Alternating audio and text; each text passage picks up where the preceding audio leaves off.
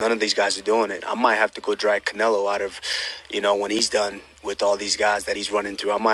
It's never been done. I might have to drag him into, if not in the octagon, I might have to drag him in the ring and actually take him because it's pound for pound. It's never been done.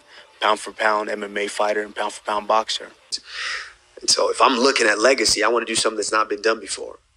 These guys don't really scare me anymore. When in history have we ever seen pound for pound in both combat sports at their prime go at it? We've never seen that. Wouldn't the world love to see that? I know I would. Come on, man. Who's next for you, Sam? Holy shit! Who's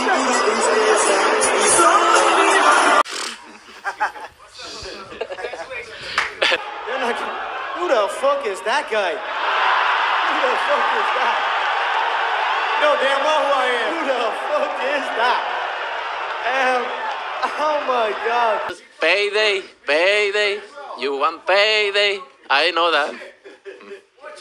I tell you what I think would really get the people going, and what would make more sense is, when have you ever seen the two pound-for-pound fighters in the world, in their respective sports, both in their respective prime, go at it?